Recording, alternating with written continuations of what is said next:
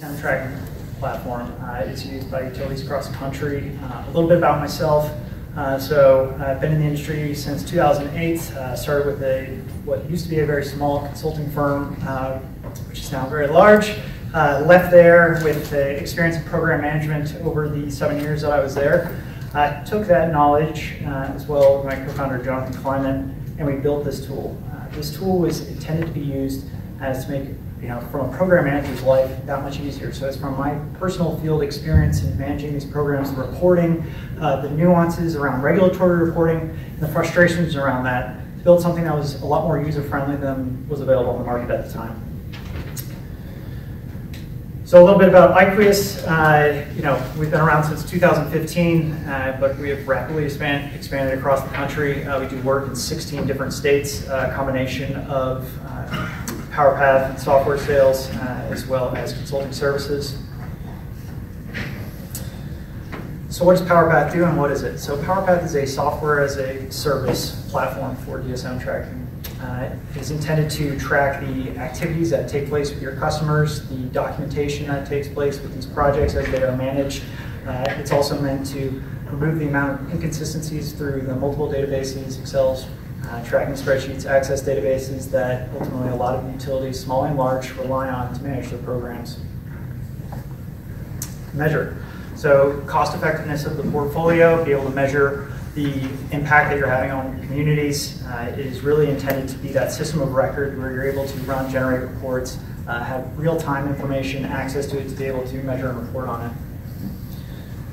Additionally, there's the tracking, but there's also the forecasting. So forecasting program performance, participation, estimated savings, year-to-date rebate expenditures.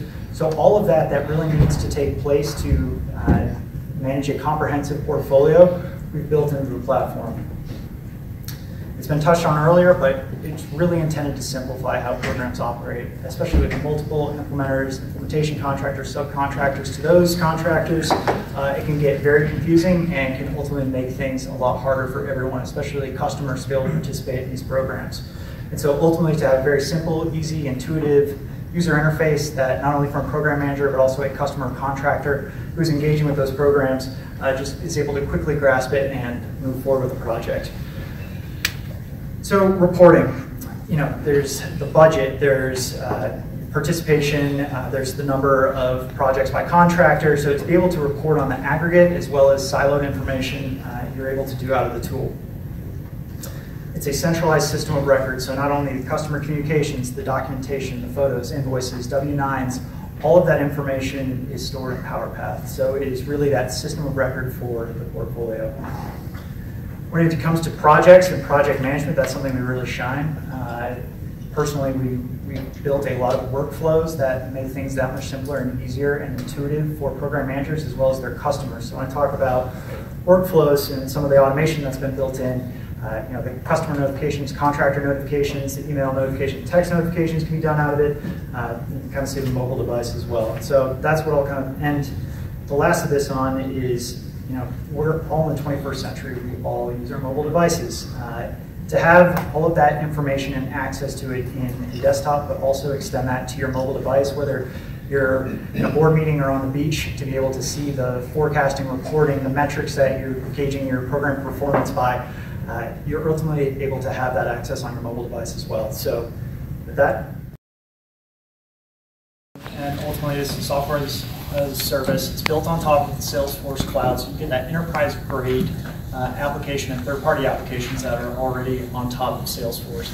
Ultimately, a lot of legacy databases and other systems that utilities approach DSM programs with is a daisy chain of information from subcontractors to other subcontractors to program manager to ultimately the statewide entity or reporting entity that it needs to go to.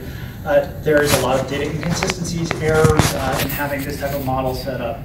Ultimately, we really are that hub and spoke design where all of that information is being passed either bidirectional or unidirectional depending on who needs that information and what information that they need. This is a very simple model. It's very modular in design, so you're able to access certain databases or certain contractors who need access or don't need access, and you can repeal it relatively quickly. This is built on top of Salesforce, so we're able to pass through all of that enterprise-grade ISO compliance, HIPAA compliance. You got banks, hospitals that are using Salesforce as their platform and system of record, and so that, by extension, extends to utilities. Ultimately, with this hub and spoke type of design, it's very agile. And again, I've mentioned that it's modular, but we are also very agile as a business. And one more point on the agility of kind of our approach. It usually takes, especially with configurations and platforms of choice, especially for a small modification, a pick list value, a new field to be added. It's something that's maybe it seems trivial, but it also is important to how your program operates. And you might hear back from your developer that, oh, it's going to take 4 to 8 weeks, it's not really a priority, or we'll get to it. We very much put that in our contract and our service level agreement. So 48-hour turnaround on minor modifications and things like that, and something we hold ourselves accountable to. So flexibility, built on Salesforce, as I mentioned. You don't need to be a developer. It's very much a low-code type of platform, so it's very easy to modify and to be able to make it that much easier to use. We have integrated and built in the TRM calculations for certain states. It's something that engineered by trade, but also recognizing that that is part of how DSM programs are run, and also very much labor intensive in that engineering calculations and analysis. So to be able to build in those calculations, to be able to have the contractors put in the inputs, and then to spit out the incentive calculations, the energy savings, therm savings, that is all embedded into the tool. Automation, we're not replacing everyone with robots. It's really to make everyone's job easier and to be able to get them back out in the field more, as opposed to be doing data entry and handling that. Whether it's through workflow automation, email templates, and notifications, we really have set out to make this as close to Amazon one-click or swiping the thumb on your phone to unlock it. That is really what we strive to be. Workflows, that can be set up either by the end user or ourselves. It's already embedded into the platform, so we can just configure that to the utility's needs and how the program operates. Reporting, I think this is something that really sets us apart. We've got here just a heat map, so you look at some of that historic program participation. You might see on that southeast quadrant that there's low participation in that area. So you can be more strategic as a utility when you're going after these programs and service offerings. All this information with a hub and spoke type of design is real time. So you're getting that information from the contractor that is coming in directly to your system of record. And as you're reporting it out, whether on a weekly, annual, or quarterly basis, you're getting that information as accurate and it's done in real time. Ultimately, you need to forecast. So forecast your program performance, your portfolio performance. You're able to do it not at the end of the year, kind of looking in the rearview mirror, versus actually looking out the windshield and what you need to get done throughout the course of the year and make changes to your portfolio. This is just another example of a dashboard. You're able to see your measure mix, you're able to see your rebate volume, historic rebate volume. That's part of what we do, is bring in those historic databases into the tool, so you not only have something that's robust right out of the gate, but you also have access to all that information from prior participation in program years. Ultimately, this tool is intended to be used across the country and internationally soon.